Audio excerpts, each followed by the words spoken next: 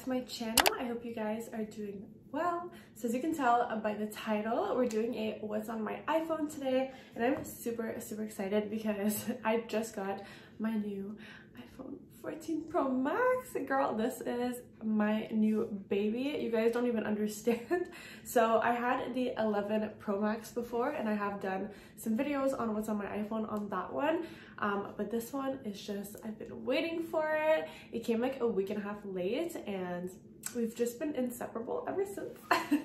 No, but seriously, let's get into this iPhone and what I have in it. So I will move you guys a little bit closer, but just before we get started, I want to show you guys the exterior. So this one is the gold one. It does look silver or white almost.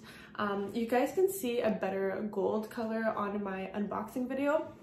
I will link that for you guys, but in the meantime, in this light, it kind of looks gold there, but it is gold, like it is the actual gold one. Even the sides look really silver. I don't know if it's the light or what, but it does look a lot whiter than the pictures on the Apple website. So that is the exterior, and then we will get into all of the details.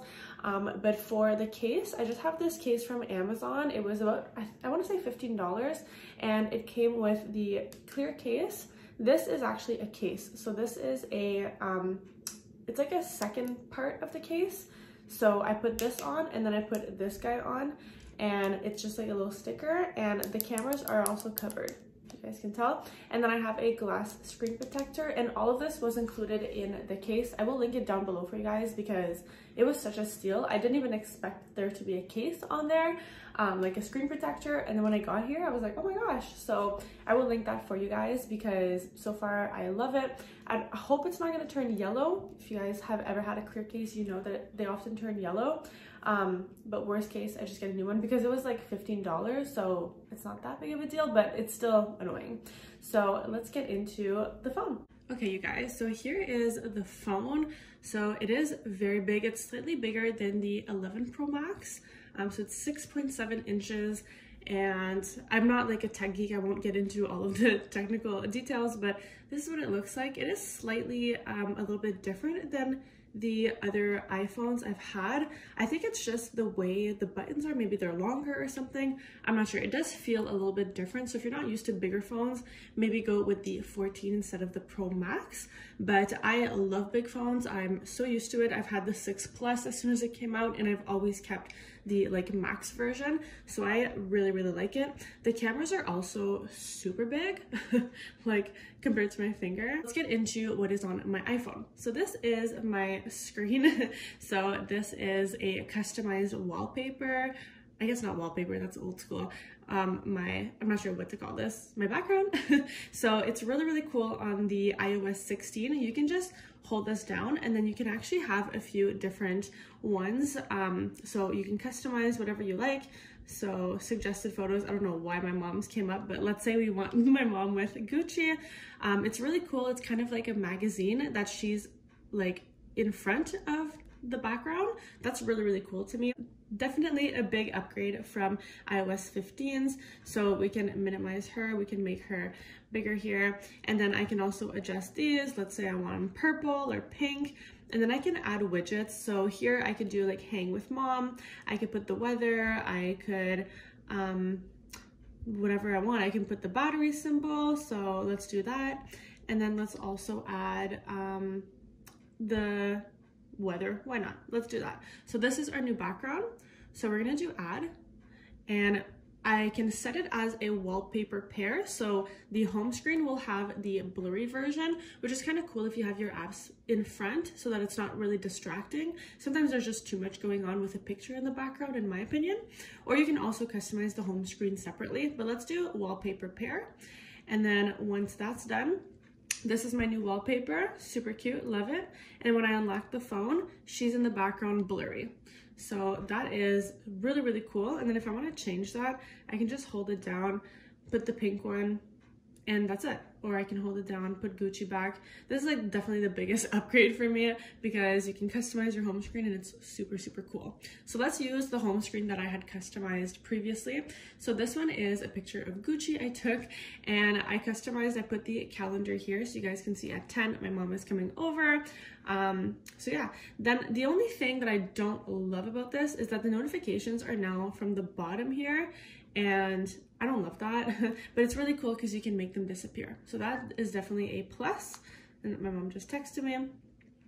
So you guys can see it's at the bottom, and if I want to make that disappear, and then it will tell me that I still have one notification, but it is kind of an adjustment to get used to from the notifications being at the top. So now let's get into the internal stuff. So if I swipe up, this is my home screen. Now I do obviously have this page of apps, but I am not using that right now. I'm using just this. This looks a little bit cluttered, but it is definitely organized. I will go through it with you guys. And if you guys have any suggestions for what to add here, I'm definitely open to it because I feel like I need something here. I just don't want more of these categories because it's already, there's a lot going on. So let's just start with the top here. So I have my reminders. So my calendar is here because I know just by looking at my phone what I have to do today. So what's coming up next. And I love that. And then when I swipe up, I have my notifications. So today I have to do these things. So you guys can see film what's on my iPhone. So these are my tasks for the day.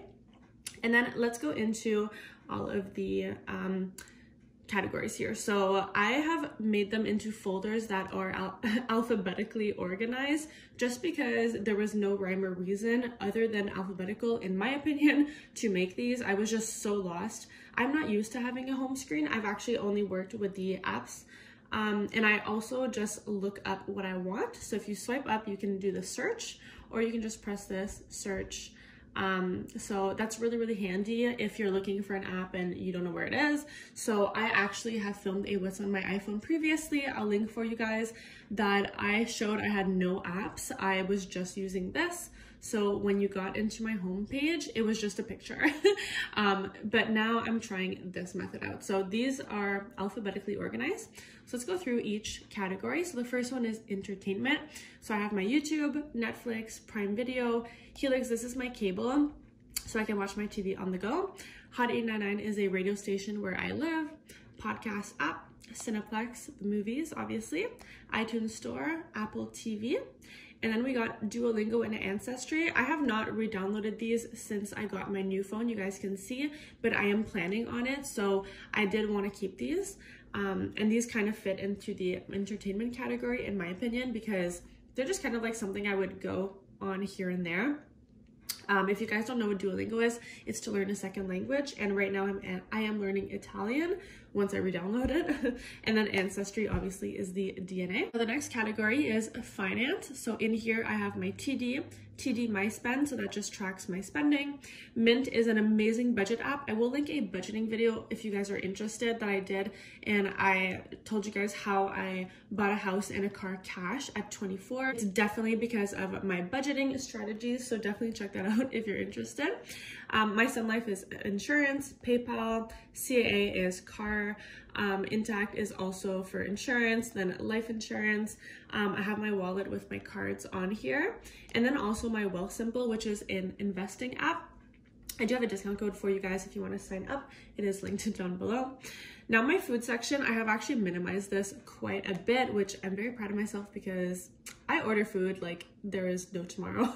So this is what I have so far, and I'm intending on keeping it like this. So I have the Tasty app for recipes, Open Table to make reservations at a restaurant, Skip the Dishes, Uber Eats, Starbucks, Tim Hortons, McDonald's, and Super C is a grocery store in my area.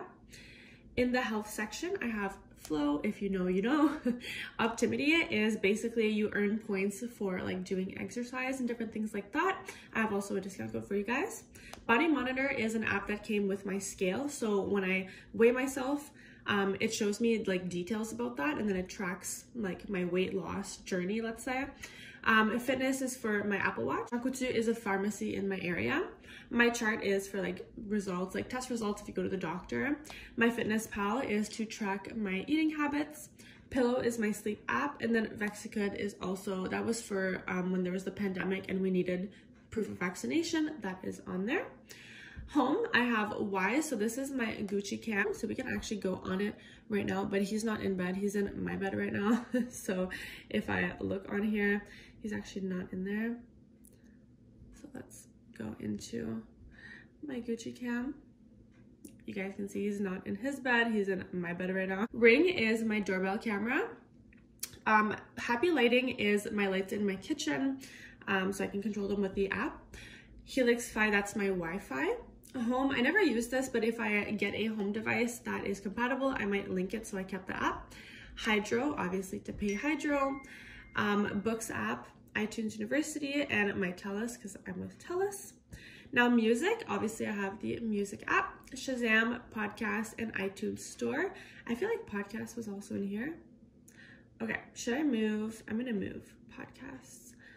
I'm going to remove it from my home screen because it's already in here. Now photo and video, I have camera, photos, Facetune, how I edit my pictures, YouTube Studio for creators, iMovie, that's how I edit my videos. BuzzArt is how I make my thumbnails. If you guys wanted a video on that, I'm happy to do one. InstaSize is if you have a picture that is too big, let's say for Instagram, and you want a border around it, InstaSize. Canva is how I make different designs or like birthday cards or things like that. And then Canon Print is a little selfie printer I have, so that is the app for it. Now in productivity, I have a whole video on how to stay productive with your phone. I will link that for you guys as well. So I have my calendar. I put everything in my calendar. Clock, obviously I put my alarms, you guys can see. Does anyone else do this or am I the only one? And then I have my notes. I put so many things in notes. Gmail is for my business email. If you guys want to email me, it's linked below. Mail is just like my other accounts. Contacts, obviously, weather, Chrome, Safari, Apple News. Pro Affiliates is something with a sponsorship that I'm doing with Popple. I do have a business a code for business cards if you guys are interested. Shopping, I have 2 pages full of this. So this one, I'm trying to not download anything else, but the Flip app is super, super useful if you're doing groceries. So this categorizes your list. So let's say on your shopping list, you want to add apples. So that's in produce, and then you want to add bread. And then whatever you add will go in here, and then you can also click on it and it'll tell you the sales on that item in your area. So that is super, super useful. Now Ampli is basically a cashback app on everyday purchases. I also have a discount code for you guys down below. So you just link your cards, and wherever you buy stuff that is applicable for the app, it'll send you cash back. Amazon, you guys know what this is. Poshmark, I have a Poshmark site, links down below if you guys are interested in buying some of my old stuff. Some of them still have the tags on, they're brand new. Jewelry, sunglasses, clothes, you name it, it's on there. Checkout 51 is an amazing cashback app on your groceries. So you just take your grocery receipt, take a picture of it, and it'll send you cash back. It's amazing. Instacart is if you order groceries and you're just gonna go pick them up instead of going to the store yourself. SPC is the student price card I had when I was in university. SAQ is the liquor store in my area. Sephora, obviously. Triangle is Canadian Tire Rewards. I don't really use that one. Fashion Nova, Dynamite, Shein. Drop is also a cashback app. Vivino, Groupon. Shop is if I'm waiting for a package, it'll tell me in this app. And then Honey for discount codes. And then in my socials, this is the fun part. So I got messages, FaceTime, and phone. Obviously, these come with the phone. And then I also have Snapchat. So if you guys want to follow me on here, it is at Amanda Kate Tracy. This is my little Snapchat code. And then I have Instagram, obviously. So this is my Instagram. If you guys want to follow me, it is down below as well. So it's just at Brunetteprincesse, just like my YouTube. And then I have TikTok. I am trying to be so active on TikTok. I'm really trying my best. So this is also my TikTok. So it's at Brunetteprincesse. And you guys can see I'm trying here, girl. I am trying to keep up with the younger generation. So then we have Facebook, Messenger, WhatsApp, Pinterest. I also have Pinterest if you guys want to follow me on there. It is at Brunetteprincesse, same as my YouTube. Bitmoji, Popple is the business cards I was telling you guys about earlier. Twitch, I don't really use. Twitter, I haven't used in years, and then a Reddit also. And now in my travel, I have weather, maps, Uber. Petro is a gas station around here, so you get rewards. This one is parking meters basically in the city that are electronic. So instead of putting change in the parking meter, you just connect your phone and your credit card on this, and then you can pay for parking. And then Flowbird is those little scooters. If you guys have seen those like in the city, you basically just download the app and then pay for like half an hour or something, and then you ride a scooter. And then utilities, I have the typical ones. So I have App Store, calculator, clock, files, Apple Watch, voice memos, translate, tips, and settings. So thank you guys so much for watching. Let me know if you enjoyed it by liking, commenting, and subscribing to my channel. Don't forget to check out my description box for a ton of discount codes for you guys, as well as all of my socials if you guys want to follow me and keep up with my life. It's not that interesting, but it is linked down below for you guys. And as always, just know that I love you, you are valued, and be kind to yourselves. Bye guys!